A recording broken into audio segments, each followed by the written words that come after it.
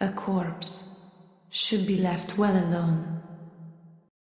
Oh, I know very well how the secret beckons so sweetly. Only an honest death will cure you now. Liberate you from your wild curiosity. Hey guys, welcome back to my channel. Today is a day that I've been waiting for quite a long time. I'm going to show you how to do a Lady Maria makeup look. Over the last 2.5 years, I've become enamored with this character. She's one of those characters that you don't come across very often in gaming. She is a strong woman with a complicated past. You can't say at all that she's a hero or perfectly good, but she shows you that even if you've made mistakes in your past, even if you feel overwhelming guilt over some of the things that you may have done or the person that you may have been, you too can atone and do some kindness with your life. That's what really touched me about this character. So today, teaching you how to do this makeup look is an absolute honor for me. If you want to see how I achieve this dramatic makeup look, just keep on watching. Just like last week, I started out with my face primed and with a layer of foundation. From there, I'm going to prime my eyes, which is a very important step in keeping all that makeup, which you work so hard on your face for hours and hours at a time. The next step is to put on concealer in any areas that may be dark, discolored, or have acne. What I like to do is apply it right underneath my eyes in a V shape on my cheeks to enhance that part of my face and on any spots that I may want to cover. I like to blend the V shape first just because it doesn't smudge anything that I may have put right underneath my eyes. Once that's all done, we can get started with the eyes. To me, this is the most exciting part of the tutorial. Now, I'm going to use the Anastasia Beverly Hills Modern Renaissance palette, which is my favorite palette of all time. Back in the day, you would never find a palette like this with both nude colors and beautiful deep reds and pinks. So I really appreciate this color scheme, and I thought it would be perfect for Lady Maria.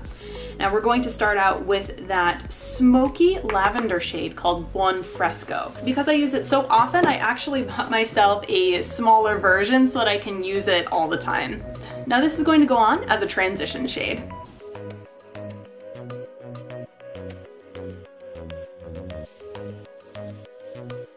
Now because Lady Maria has some very deep set eyes with some very pronounced purple shaded makeup, I'm going to put this very deep underneath my eyes. So don't be afraid to really put a lot on because it enhances the look.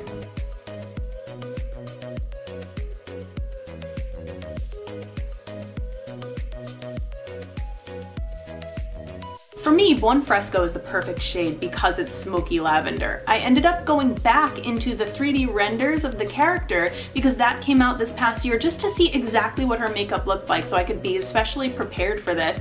And it was a smoky lavender. However, I don't think that this may work for all skin tones. I was very concerned about if you have, say, a medium, a warm, or a deep skin tone that you might be concerned that this might look very ashy on you. Just know that I totally understand.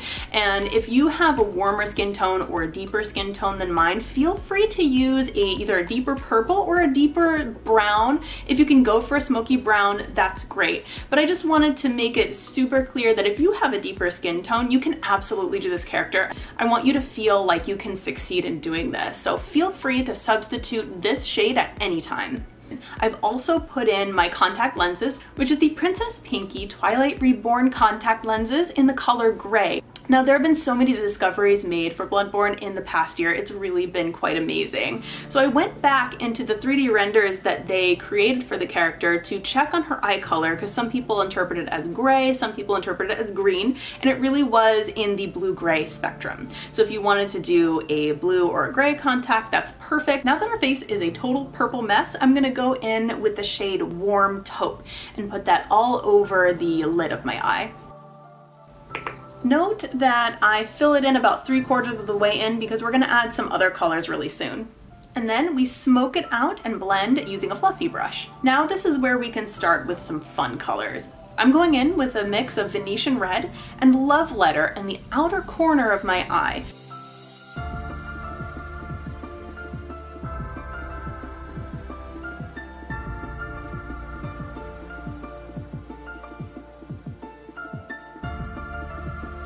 Now, if it gets messy like I just did with mine, we can blend it using the same fluffy brush.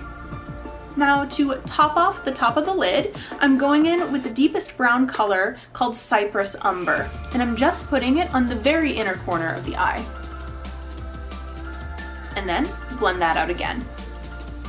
You can use a fluffy brush to brush off some of the excess powder that may have fallen onto your cheeks. Using a small fluffy brush, I'm going to go in on the under part of the lid using the color Warm Taupe.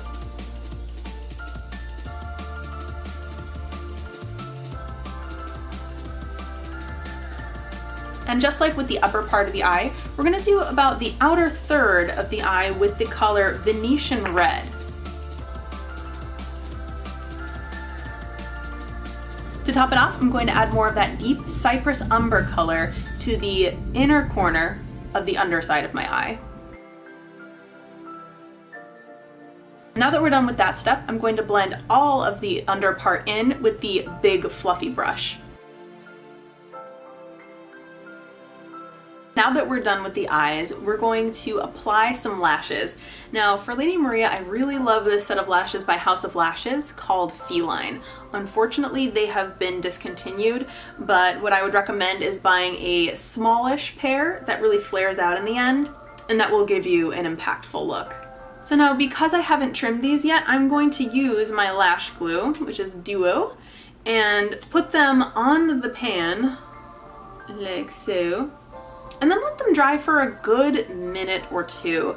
I find that if you don't let the glue dry for a minute, it won't be tacky and then you'll just be crying. During that minute, what I'm gonna do is I'm going to trim the ends of my lashes so that it'll fit my eyes. Most of the time the lashes are really big and you may or may not have lashes that are the right size. So feel free to trim them to the size that fits you best. How much is this? Oh, that's a good amount, dude. Excuse me, what are you doing? Now if you feel that you've overdone it at all, you can also take this minute to blend out the bottom. I feel that for this look it's smoky enough that you don't necessarily have to do this, but if you want to, you can add a little bit of concealer to the inner part of your cheek. I'll actually do that just in case I have fallout. I can't see very well right now because I'm not using my normal mirror. So I'm gonna be safe rather than sorry and do that while the glue dries. That even evened out my complexion just a tad, so it ended up being a blessing. So now that a good minute has passed, I'm going to dip the lashes into the glue, taking care to put the most glue on the corners, because that's what is going to need it the most. And now say a silent prayer for me as I put in these lashes on camera.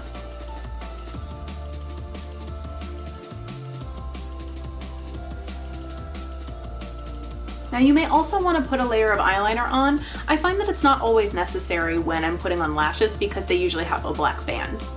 Now with white glues like the Duo one, don't be afraid if it has a little bit of the white left over. That will dry clear in a couple minutes. Now using mascara, the one I'm using is the L'Oreal Voluminous Lash Paradise. I fuse the two layers together while at the same time darkening up my natural lashes, which are a tad on the light side. Now that the eyes are done, let's move on to the eyebrows. I'm using the NYX Micro Brow Pencil in the color Taupe, making sure to overdraw just a little right here at this point in my face, just to emphasize that high arch eyebrow.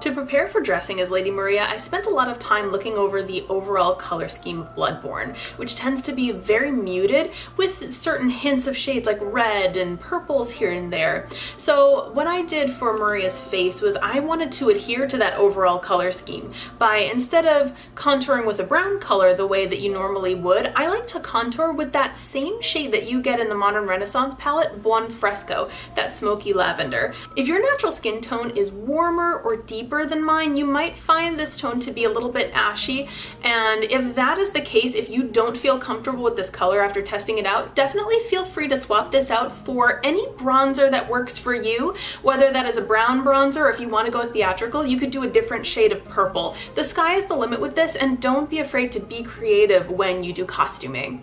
To contour, what I do is I like to suck in my cheeks just a tad to find the natural shape of my face and where the cheekbones naturally suck in, and then I usually just enhance that with the color. I also like to contour the side of my face and underneath my jaw to create a more pronounced jawline.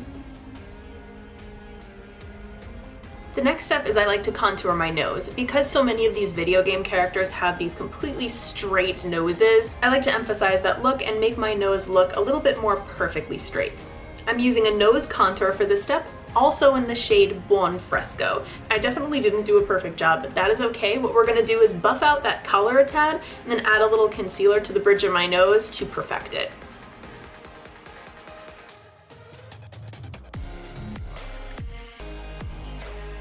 With the cheek contour, I like to deepen it even more. So I'm going to go in with an e.l.f. bronzer in a deep shade to only darken the very, very edge of my face. So now it looks like my cheekbones can cut through unsuspecting hunters, just like Maria. And now for the icing on the cake, I'm going in with powder. A lot of people like to use loose powder for this step, which you absolutely can, but because I really like to have a full coverage airbrushed look for any costume, I'm going in with the MAC Studio Fix Powder Plus Foundation. Now I am what I think is the palest shade. It's NC10.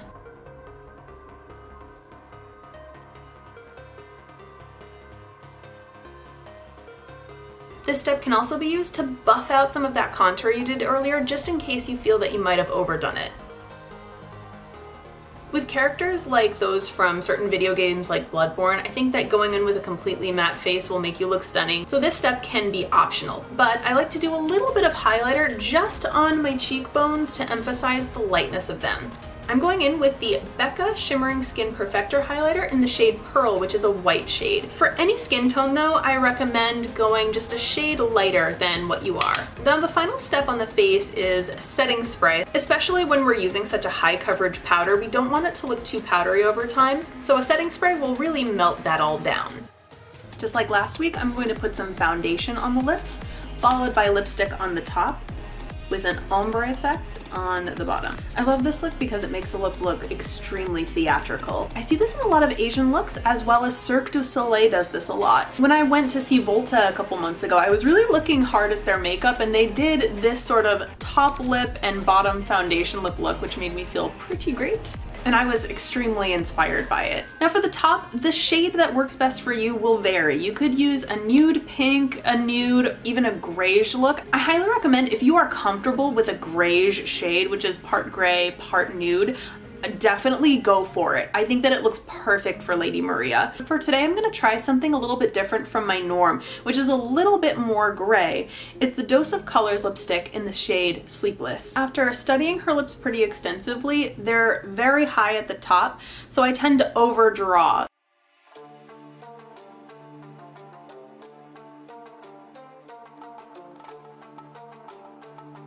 Now give yourself a round of applause for all the hard work you just did.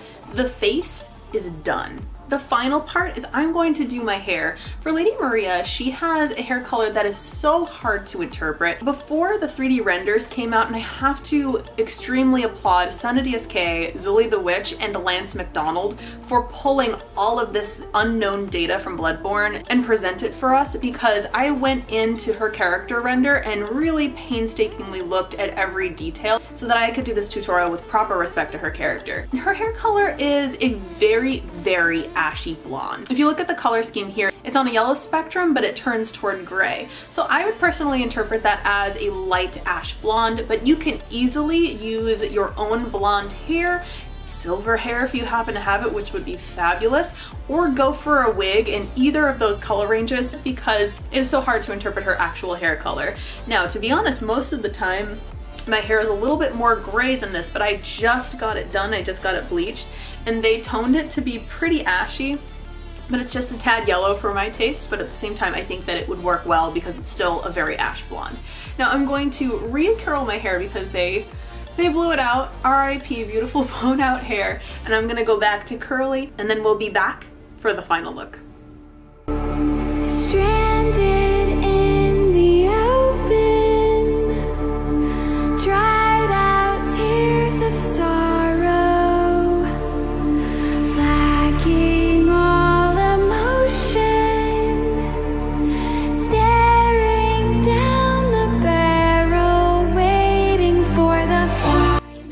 much for watching. Now, if you liked this transformation or found it useful in any way, feel free to give me a like and subscribe to my channel for more. Next week, I'm going to do a video that's been highly requested, a description on how I made my Rakuyo sword, which is Lady Maria's signature weapon. So if you want to see that, make sure you hit that bell button as well so that you'll get notified the moment the video comes up.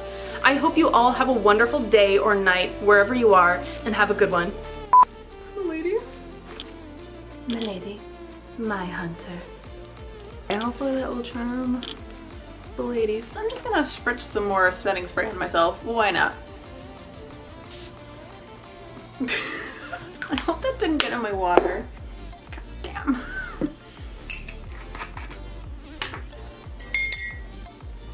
That's why I brought tea. Hey, oh girl, looks so good on the monitor. I bought these a long time ago. God, what the hell am I doing? I'm so sorry. You're welcome.